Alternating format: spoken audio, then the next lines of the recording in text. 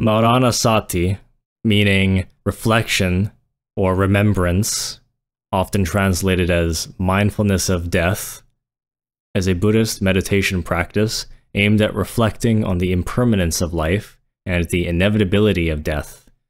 It is one of the traditional mindfulness practices in Buddhism and is considered essential for developing a deep understanding of life's impermanence and the detachment from worldly desires. Maranasati encourages individuals to recognize that all things in life, including their own existence, are impermanent. Nothing lasts forever, and change is an inherent part of life and existence. This awareness is fundamental in Buddhism, and this is what helps us reduce attachment to the transient pleasures and possessions of the material world. There's the aspect that requires contemplation of death. It can involve visualizing one's own death or considering the deaths of loved ones. Both are important. The purpose is to accept the nature of existence, which is cyclic, to accept the reality of life and death as two sides of the same coin, a fundamental law of existence.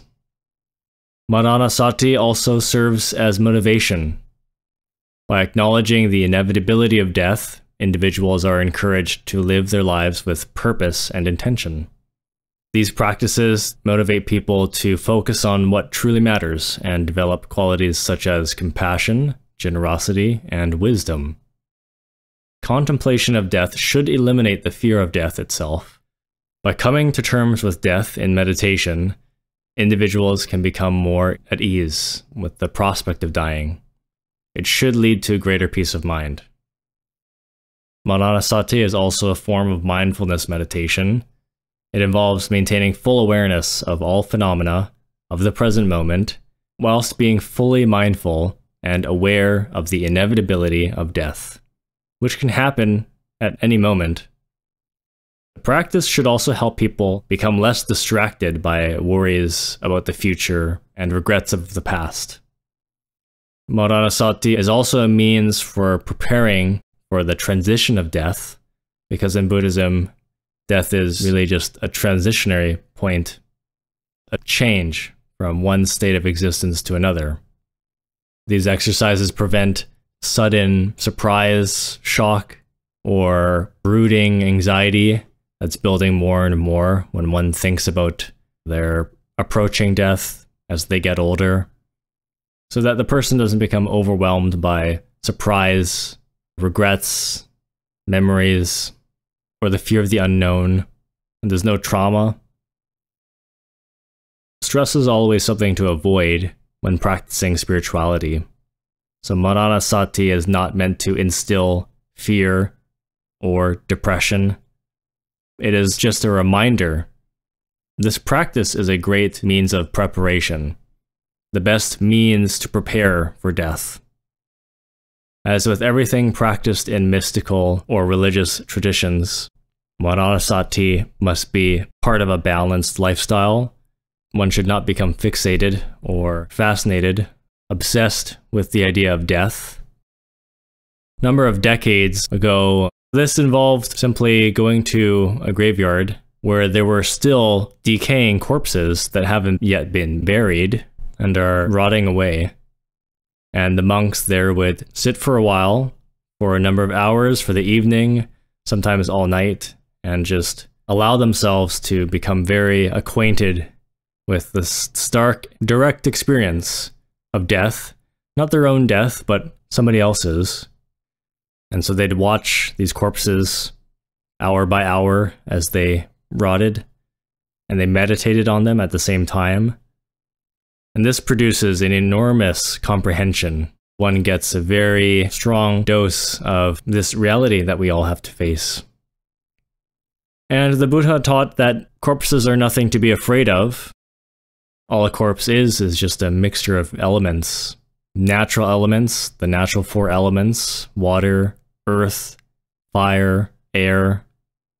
And by this point, the air aspect has mostly left. There's not much oxygen in a dead body. The person had stopped breathing long ago. The fire aspect, the heat, the warmth, the temperature of the body is long gone. That immediately dropped upon death. And so what remains is a body that's mostly water and flesh. This serves as a strong reminder of the core principles of Buddhism, like anicca, or impermanence, anatta, insubstantiality, particularly the insubstantiality of the self. Annihilationism posits that death results in the complete cessation of existence. But this perspective implies that there can be no personal experience of the process of death, since consciousness would be absent.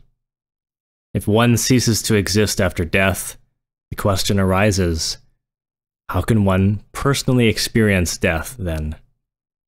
If beings were to vanish upon death, there would be no means for anyone to return and validate this to the living, as one lacks existence, particularly the existence of consciousness, to somehow perceive this nothingness, this non-existence after death. Many individuals have reported having experienced profound revelations and visions of life, essentially, and the existence of alternative dimensions during near-death experiences, in which many of these people had died for minutes on end and had consciousness, perception. And in contrast, nothingness, or non-existence, can't be seen, perceived, or revealed, theoretically, if there really was nothing after death. Therefore, in the absence of such revelations, intuitions, or reasoned evidence, annihilation remains a matter of speculation, or a gamble. Even if annihilation were proven true, one would remain unaware of it, since one would cease to exist.